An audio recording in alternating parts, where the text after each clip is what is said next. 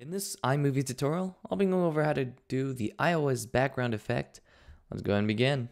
Alright, so to begin, first import the video you have recorded on your iOS device. In this case, I use my iPhone 5s screen. You could use this for the iPad, the iPhone, or the iPod. First, go ahead and drag the clip into the timeline, okay? Then do the same 2 times, so you'll have 2 of the same clips.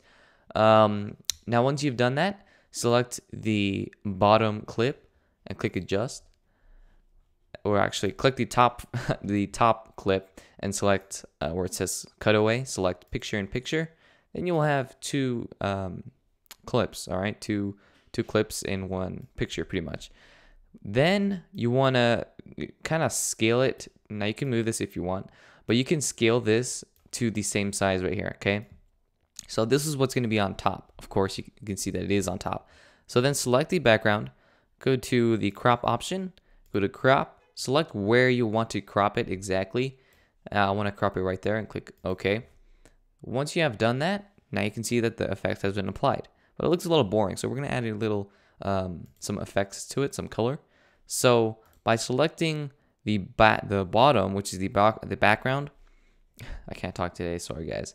Go to the color option and start like manually customizing it. Now, what I do first is I apply a effect.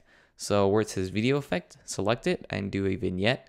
So this gives you a much better effect. Okay, so go back to the color, like choose your option. Don't know how to explain it. The picker. Anyway, select what kind of what style you want. Now, in this case, if you guys don't want a video, just replace this.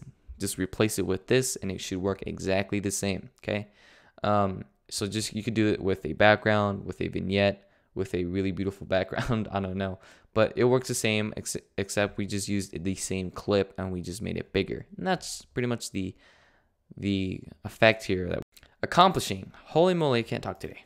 By pressing play, you'll see that it looks pretty nice. Now it is a little laggy because I did record this on my screen and it dropped frames, but there you go. I couldn't do a blur effect, sorry, but if you guys know how to do it, please leave a rating or please comment below, and I'll catch you guys on my next video. Peace.